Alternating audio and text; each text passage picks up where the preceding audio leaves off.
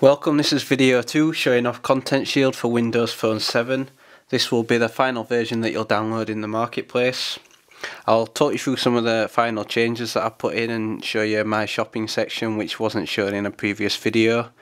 Before I go in, I've seen a couple of comments saying the password protection, saying that people could just use the lock screen to password protect.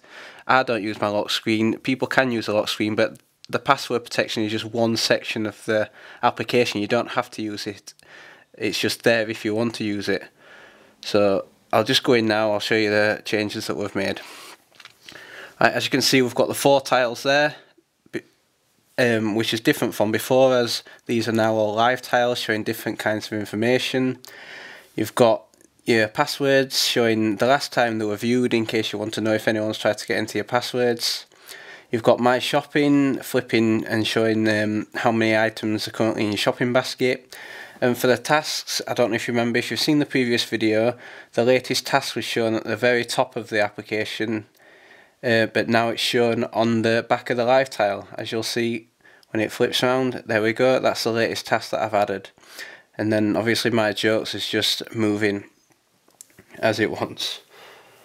Right, I'll just show a few things I want in the previous application now. I'll go straight into My Passwords and I'll show you the password generator.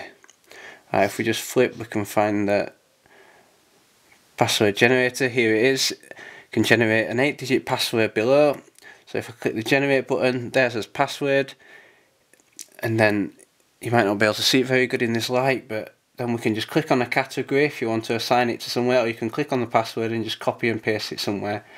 I'll just add it into, let's say, add it into social. I'll click add, then choose your password type. I'll just choose MySpace, and the password's added there. If you can see it, add password, and then it shows up there. So that's very simple. Don't need to go through that again. Right, I'll quickly show you my tasks again. If you haven't seen the previous video, you've got your tasks there, you've got your completed task there. You can add a new task by clicking this button here, or you can click the back button to go back. This is the latest task I've added, which is create a new video for Content Shield showing off final version. So I've added that, and then that shows up on the live tile when it flips around. Any other task I add after that, then that one will show up. Right, I'll quickly go through the jokes again, just to show you if you haven't seen the previous video. You've got your collection of jokes here, which you can type in, you can copy these, you can send them to people. And then you've got a collection of jokes from Twitter. If you click the synchronize button, then we're on a 3G connection here, so hopefully it'll get these much quicker on Wi-Fi, and then it's got them. So you can scroll up and down these. Here they are.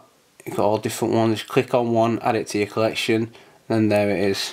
I'll just remove it. Simple as that. Go out of this now. I'll show you my shopping section, which wasn't finished in the previous video, previous build of Content Shield. So I'll click straight into that. As you can see, you've got your food shopping list, a partner's shopping list if you want to get your partners, if your partner's birthday is coming up, Christmas is coming up, and you want to add in their shopping list, and then you can password protect that, so if they're looking through your phone, they can't see what you're going to get them. And then you've got a wish list. If anything you're wanting to buy, then you can just add it on there. And then finally, purchase. So any items that you've purchased, you can click and they'll appear here. I'll just give you a quick demo here. Let's say here. Right, what I can do is I can enter an item at the top, or I can scroll through these already entered items here.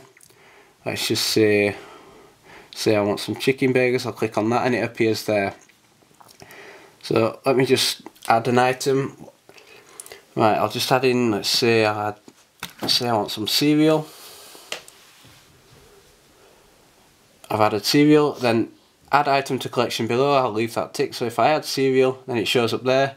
Then if I click that, then I will not need to type cereal again, because it's appeared at the bottom there.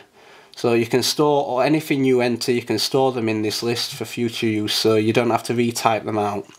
Then say I'll click on chicken burgers, and then let's say I want to find the cheapest chicken burgers from the supermarket. I'll click on compare. Again, 3G connection.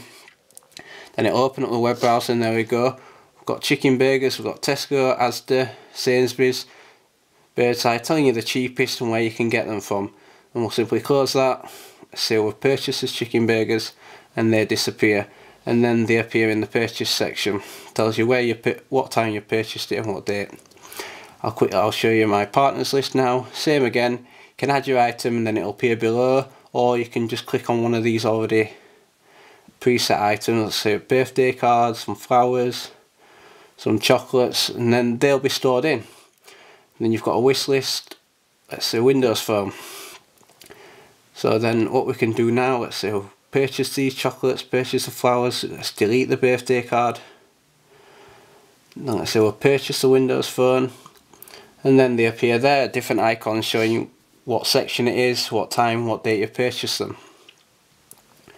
So let's just go again, hit the wish list, hit Windows Phone compare. Again, it'll open up the web browser and show you different Windows Phones, different prices.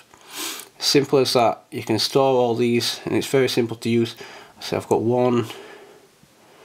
two items going in your shopping basket, so it'll update itself. You don't need to do anything, it's just little reminders to talk you through it.